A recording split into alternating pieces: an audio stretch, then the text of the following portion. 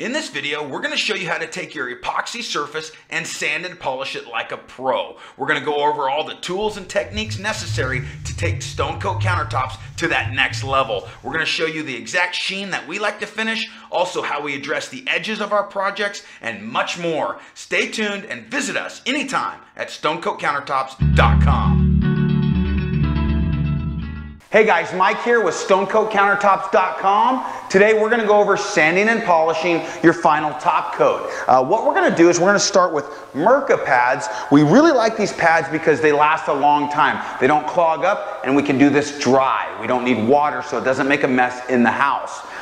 We line this up with our DeWalt 5-inch random orbital sander. You can find this on our tool links so that you know exactly which one that is. It's on our product page where it says tool links. That's what we use. So this sander will be on there. We have an 8-hole pattern. Our discs line right up with that, and a vacuum can be connected to our sander to really mitigate the dust inside somebody's house. So we're going to start with 220, we'll go to 240, and we'll graduate up those grits until we get to 600 grit with these pads. From that point, we'll switch to our Mica Abralon discs. These are originally made to sand bowling balls, epoxy, right? So we're going to use these to bring that final polish nice and shiny. But one thing to keep in mind, whenever you're sanding and polishing, you're never going to bring it back to this brilliant, bright, perfect finish. When you look at natural stone, it's never this shiny. It's always a couple steps down. And that's right where these pads will take it. And then we're going to use our compound to bring it up to that finish shine that we're looking for. So we're going to go through the process right now.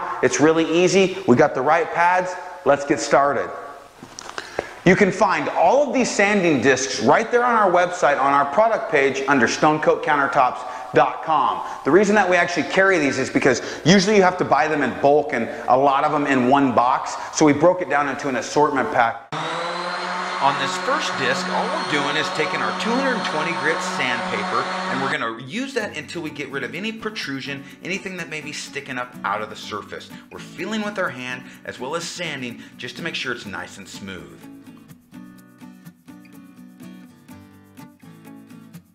Whenever you're sanding and polishing, you want to go both directions. We went long ways and then we went perpendicular with the piece. Just a couple passes like that with each grit is all you need. Now I'm going to address the edges. I'm going to turn the speed on my sander down. We're going to get rid of any bumps on those edges, and then we'll do the cove by hand. Let's do that right now.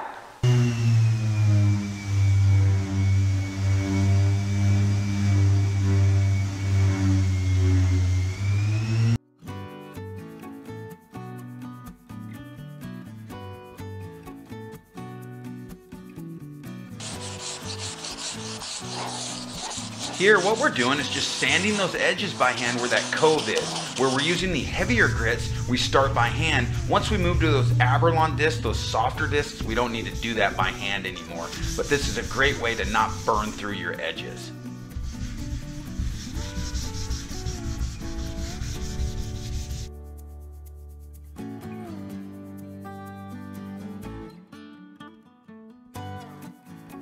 Be sure to wipe the dust in between each grit, and then you'll be prepared and ready for that next step.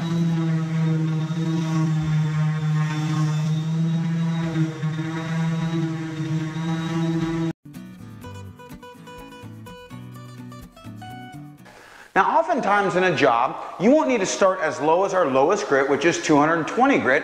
You can start at 600 grit, or you can start higher than that, depending on what you're trying to remove. If we came back to a job a couple years later and it's showing wear and there's scratches to remove, you'd want to start lower than that deepest scratch to remove that and then work your way back up. Here we're showing 220 grit as worst case scenario, and we'll bring it back up from that point to show the polish that can be achieved with our top coat. What we did is we did 220, then we did the edges with 220, and then we finished by hand on those coves. When you do those edges, turn your sander down and do the coves.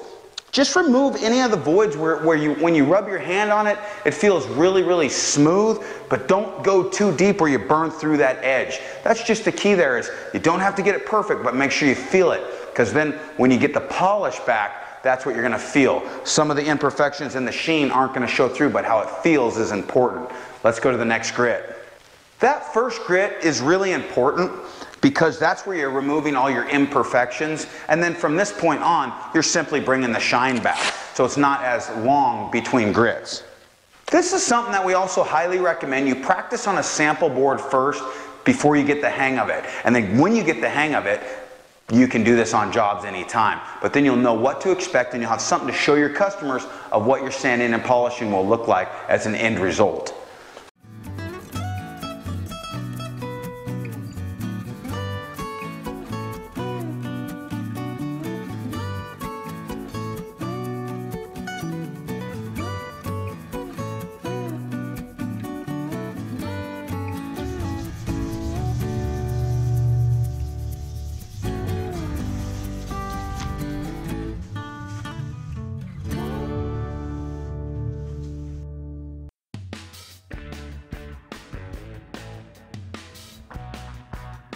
We'll repeat all of these steps in each grit by first sanding the top, then sanding the edges, then by hand the coves, and then finally cleaning the surface. Take your time on those edges, and remember, have fun.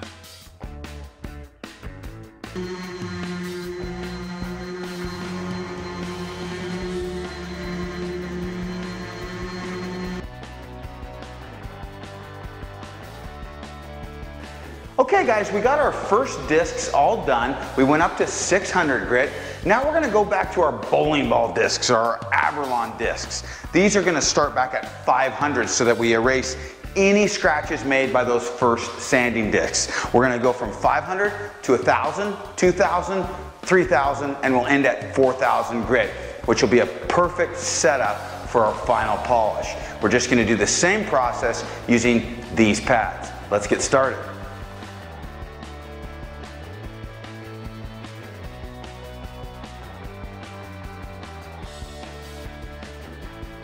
The Abralon discs have a built-in interference pad, so you can do the edges without worrying about burning through. Still be careful, but they're very forgiving.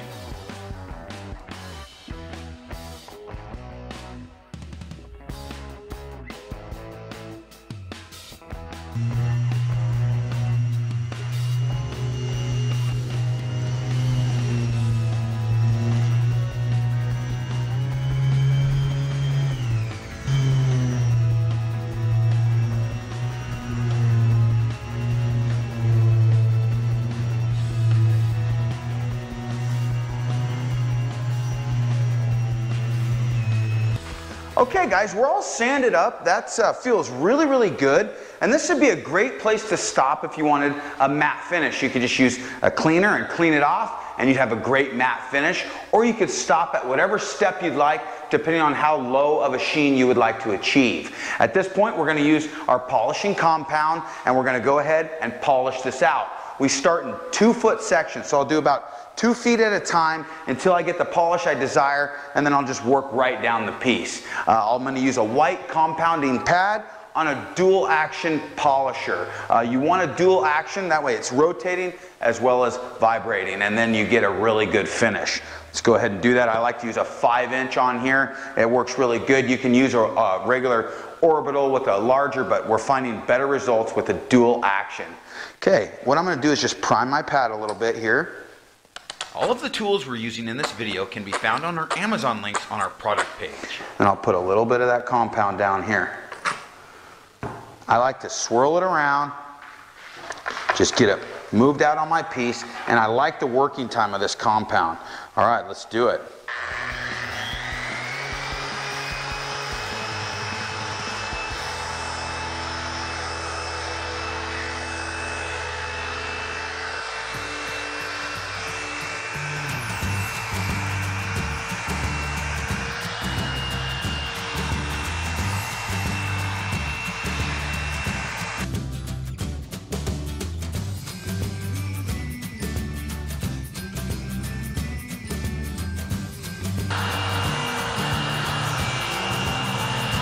We're going to go both directions, side to side and front to back as we're polishing.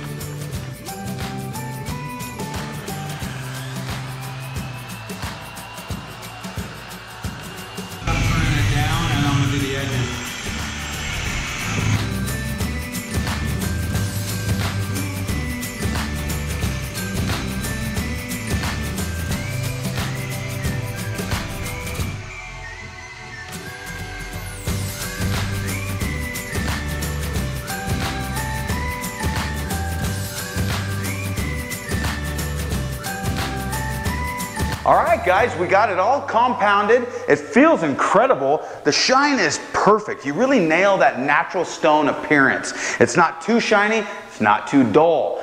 We're gonna go ahead and use our final touch. It's our liquid smooth. We're gonna spray that on there, and when we wipe it off, it just makes this thing feel like everything would glide on it. It's a really good finishing touch spray. We also do this before parties or showrooms, or where you really want your counters just to become outstanding.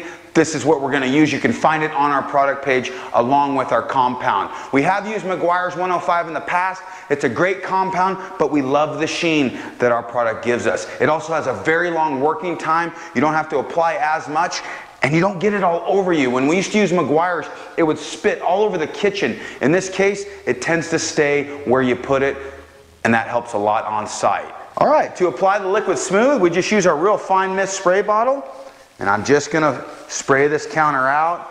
Goodness gracious, this really makes a difference. You're gonna love the way it feels. This is great to get all that excess compound right off your counter. You want to let it dry, and then when you feel it, you'll feel the difference. It smells really nice. It's a great product that when you're done and you're installing, it just leaves that really good scent behind. All right, guys, we spent a little bit of time taking this and sanding it down all the way to 220 as if we've run into some deep, heavy scratches, right? Right. What do you think of the finish, Mitch? It looks awesome.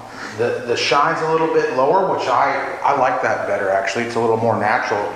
Right. It's beautiful. You know, you get a lot of phone calls every day from people looking for a lower sheen or not just so plasticky, Right. and this is what gets you there.